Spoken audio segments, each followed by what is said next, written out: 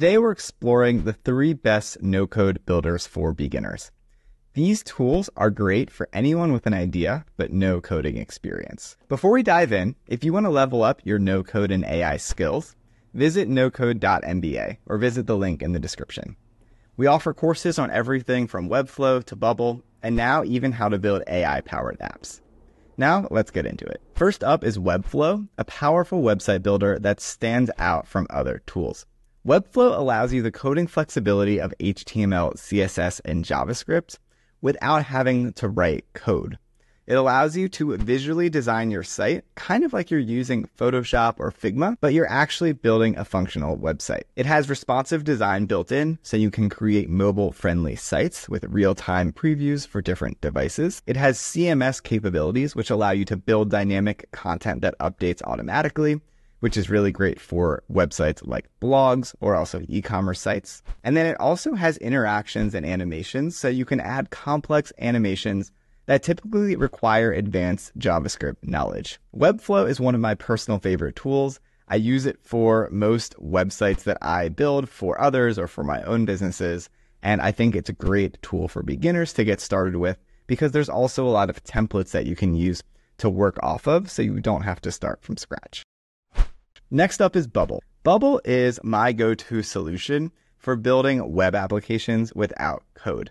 It allows you to build fully functional web apps, and it integrates the database, which is the back end of your app, with the front end of your app as well, and the logic layer that connects both of those together. So all of it is connected into one tool, which I find makes it a little bit easier to work with compared to other tools like Flutterflow or WeWeb, where you have to bring your own database. Some of the key features of Bubble is first, it's visual programming. So you can use a drag and drop interface for both the UI design and also the logic creation. The database management, as I mentioned before, you can create and manage complex databases without having to understand SQL or understand how to work with external databases.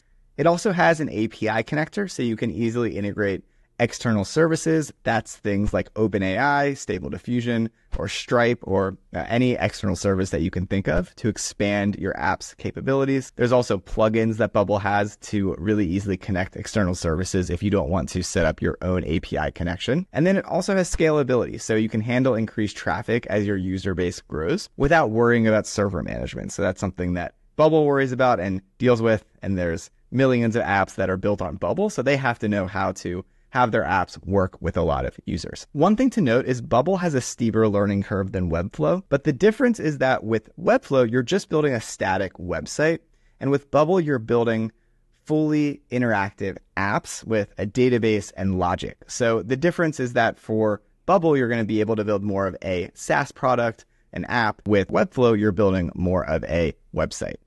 The third tool to recommend is Glide.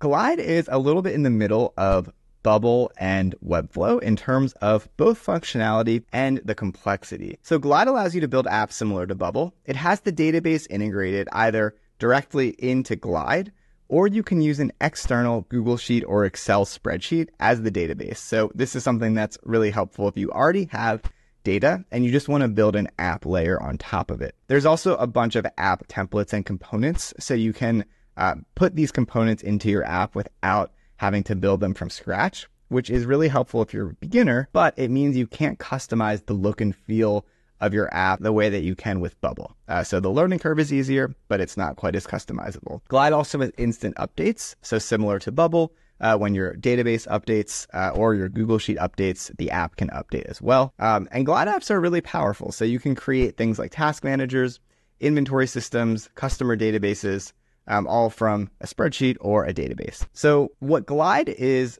better for is simple prototypes or internal apps that you're going to use inside of a business.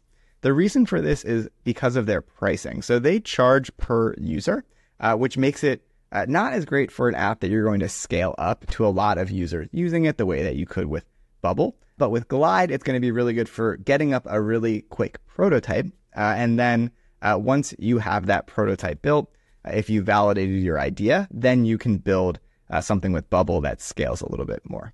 So to recap, here are 3 no-code tools that I recommend for beginners.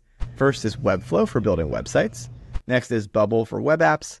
And Glide is for building more simple web apps that don't need as much complexity as Bubble. For in-depth tutorials and projects on these tools and other no-code and AI solutions, check out our courses at nocode.mba, and we'll help you go from your idea to a working prototype or app. Thanks for watching. Be sure to subscribe to our channel if you want to get more free content like this in the future, and I'll see you in the next video.